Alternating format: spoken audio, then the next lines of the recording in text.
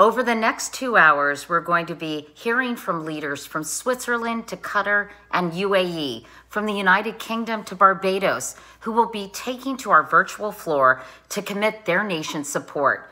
But to kick us off, to the person leading this charge, President of the European Commission, Ursula von der Leyen.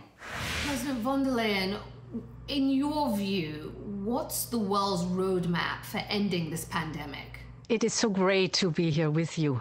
And indeed, we will only end this pandemic when it has been ended everywhere. And that means every person in the world having access to tests, treatments, and vaccines, no matter where they live and where they are from or what they look like. We need to invest in producing vaccines at unprecedented speed and scale.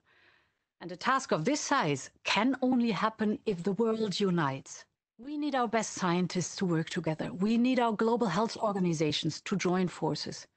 And we need governments, business, and philanthropists to step in and provide funding. Tens of billions are required. And this is why on the 4th of May, I launched a pledging marathon to bring world leaders together. We raised almost 10 billion euros. And I'm so grateful to all those who pledged money. But we need more. And this is why the European Commission teamed up with Global Citizen and with artists. You know, I trust their power to bring people together, to mobilize their energy, and to trigger change. We need to rebuild communities devastated by coronavirus in a fair and in a just way. And this is why I'm happy to announce that Team Europe today pledges another 4.9 billion euros to help vulnerable countries finance their recovery from the pandemic. This is thanks to the close partnership between the European Commission and the European Investment Bank. That is phenomenal news, welcomed by so many around the world.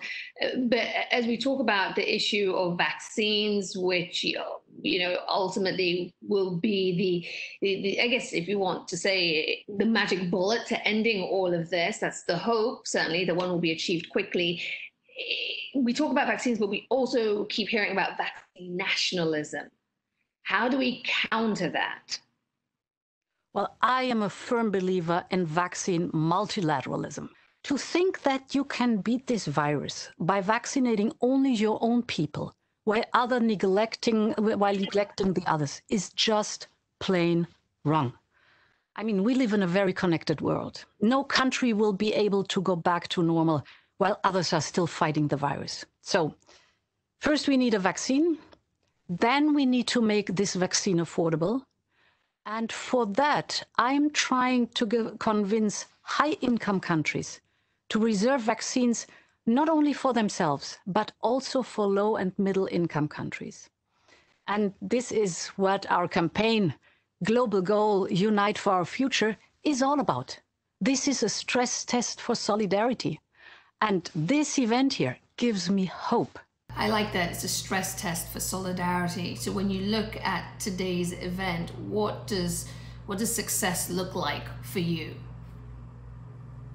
Well, since this crisis started, we have already achieved a lot. We have built a network of states, global health institutions, philanthropists, and businesses to provide a common answer to coronavirus. We started to collect money for a global response. We have built a system to coordinate the efforts of all players involved: scientists, global health organizations, industry, logistics experts, public authorities. And we did all this from scratch. None of this did exist. None of this was ever done before.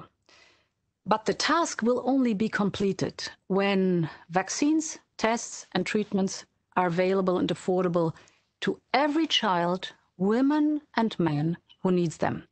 And today's event brings us one big step closer to that aim. President von der Leyen, thank you so much. Thank you.